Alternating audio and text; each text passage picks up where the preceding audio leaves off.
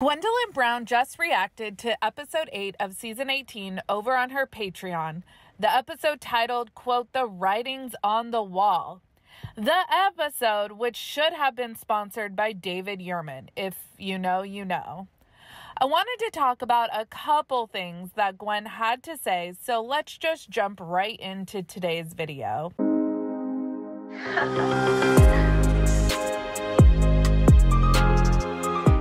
Hey everyone, what's up? It's Sarah and welcome back to my channel. As you can see, this video is going to be voiceover commentary, and my apologies, you guys. I'm having some work done in my office so that the air conditioning will work better in there. So at the moment, my office is under construction, but it should only be for a couple days.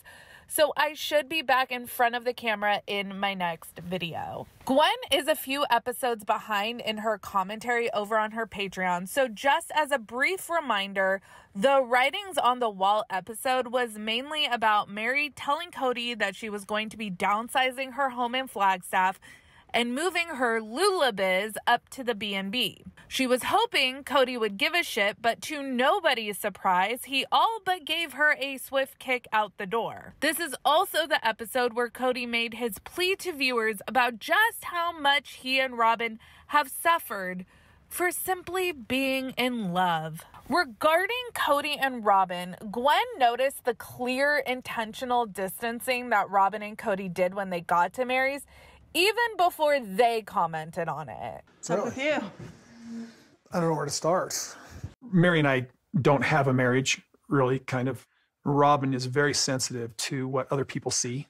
So Robyn, keeps her distance from me a lot when I'm around Mary. This is something that we've discussed as a family for years. Do we show affection in front of the other wives? Because other polygamists are able to, and we just have never been able to. This is the type of discussion that we've all had through the years, and that's kind of, I guess, where we came up with the conclusion that it's probably best to be a little bit more careful and a little bit more reserved in front of the other women. Gwen says she thinks it's dumb that they think that they shouldn't be able to show affection in front of the other wives, and that wasn't a thing before Robyn came into the family. Remember, Janelle writes in their book about how awkward she felt sometimes because Kody and Mary would be all lovey-dovey in front of her. It seems like this hands-off approach really came into play with Robyn. So maybe Kody isn't completely off base when he says things like they weren't even allowed to be in love. You guys still aren't the Romeo and Juliet of Flagstaff, but Gwen does provide some context to his statement. Gwen says that this made no sense to her. Why wouldn't a wife be able to be affectionate with her husband in front of other wives who know you have an affectionate relationship? For me, I wouldn't want to see that, but I also wouldn't be in a polygamous marriage. I get not wanting to see your husband in the puppy dog love stage with his new wife, who is 10 years younger than the rest of you.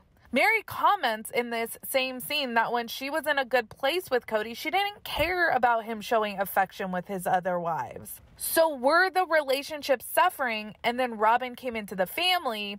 Or did Robyn coming into the family cause the original 3 marriages to take a nosedive?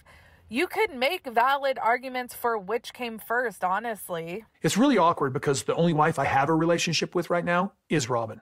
But we've never been allowed to essentially be in love with each other because this kind of quasi-plural marriage mess that's been going on. And now everybody else is leaving, but we still don't feel like we can expose our place of solace, our love for each other in any way. This is not a safe place for us. When Kody says that he and Robyn have never been able to find solace in each other, Gwen makes a face and just says, ew, and that caused me to chuckle. The other part of this episode, Gwen was actually in, and that was when we see Garrison's house for the first time.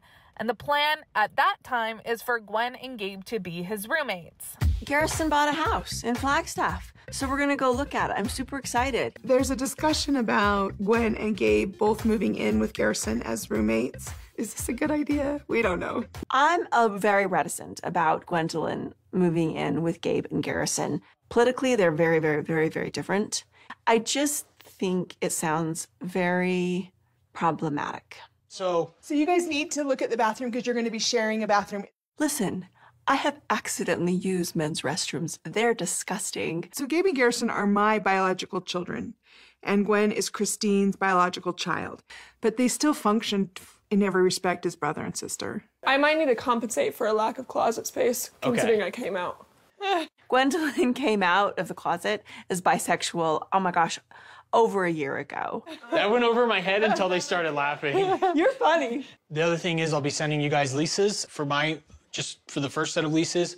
We'd have you guys be co-signers. If we all get in a fight or something, you guys are still legally bound to pay rent or something. So. When? It's when they fight. When? Gwen had a lot of thoughts on this scene and specifically about what her mom's commentary was. Gwen's mouth is just dropped open this whole scene. She goes, okay, thank you for your opinion, Mother. Honestly, it has to be so surreal to witness your family members talking about you. It's like being a fly on the wall during their therapy session or something. That has to be really weird. Gwen says that she and Gabe are siblings, and political differences does not make for differences in the love that they have for each other as siblings. She says just because he likes a certain infrastructure doesn't mean that I dislike the kind of person that he is. And she says it in a jokey way, but she actually says that she's offended by her mother. This really had me thinking that whatever the issues are between her and Peyton, I don't think it has anything to do with Peyton's politics. Additionally, Christine thinking that maybe Gwen and Gabe and Garrison might not get along based off of their political differences might be missing the mark as far as what the real hurt is between Peyton and Gwen. If Christine is thinking maybe it's because of politics, perhaps she just writes it off without digging deeper.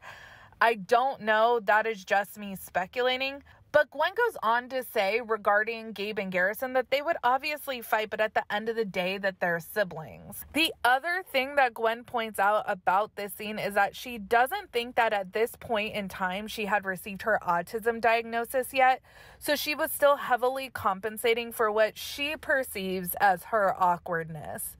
She goes on to say that her autism diagnosis was a big relief for her.